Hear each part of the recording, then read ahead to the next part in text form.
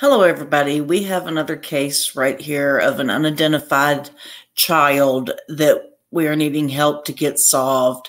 She was found in Madisonville, Texas.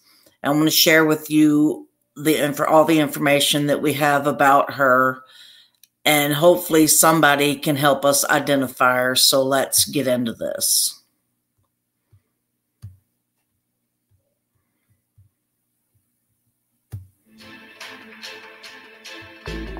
This picture of a little girl's feeding tube is being released publicly for the first time as investigators in Madison County, Texas, try to solve a homicide case. Sheriff Travis Neely was at the scene that day. It was a weekend. I think it was a Saturday. I was at home doing odds and ends. It was September 17th, 2016. The call came in about skeletal remains found in a pasture off the highway. Well, at that point, I'm thinking, somebody got killed and dumped out there. And I get out there, and it's all in a little bitty container, suitcase, and some bags. And from observation of the suitcase, it's not a adult. This is going to be a child. The unidentified little girl was between 2 to 6 years old when she died. She was wrapped in garbage bags inside a black suitcase. She was wearing a pink dress and a diaper. What's going through my mind is, oh my God, what happened here? What happened to this child? How did this child wind up over here? This is Interstate 45. It's the main highway between Dallas and Houston. Even though it's easy to get here from just about anywhere, this crime scene is really in the middle of nowhere.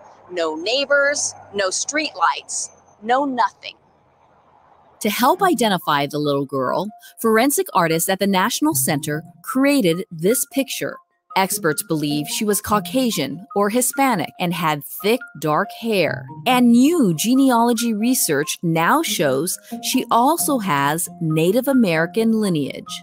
The little girl's remains reveal that she had a medical condition called micrognathia. Her jaw appeared small and affected her ability to eat on her own. She was found with a feeding tube and would have required medical care during her life. Investigators hoped her feeding tube would lead them to answers. It has a number on it. So we thought, yes, okay, we're going to get somewhere. The problem is we found out it was a standard manufacturer number, and they send out thousands of those around the world. So there was very little record keeping and tracking of what lot went where. While she was found in Texas, a deeper look at the pollen grains on both her remains and the suitcase she was found in suggests she was from somewhere in the southwest U.S. or just below that region in Mexico. It's even more likely she was from southeast Arizona. It sends all sorts of chills through your mind. How in the world are we going to go about figuring out this case? Figuring out who this is and why this happened, how this happened.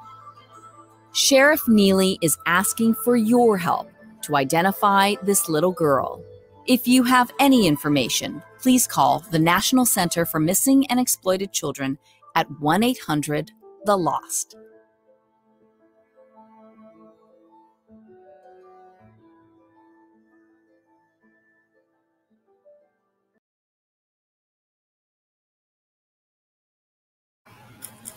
Okay, guys, so that is the totality of information that we have for little Madisonville Jane Doe. I don't know how anybody could just put their child in a suitcase, in bags, and just toss them out like garbage. It makes no sense to me how people can think that that's okay. How can they be okay with themselves doing something like that? And that one, there's so many other options. Like, why? If she's sick, take her to a doctor, take her to a hospital. What is the problem? I don't understand.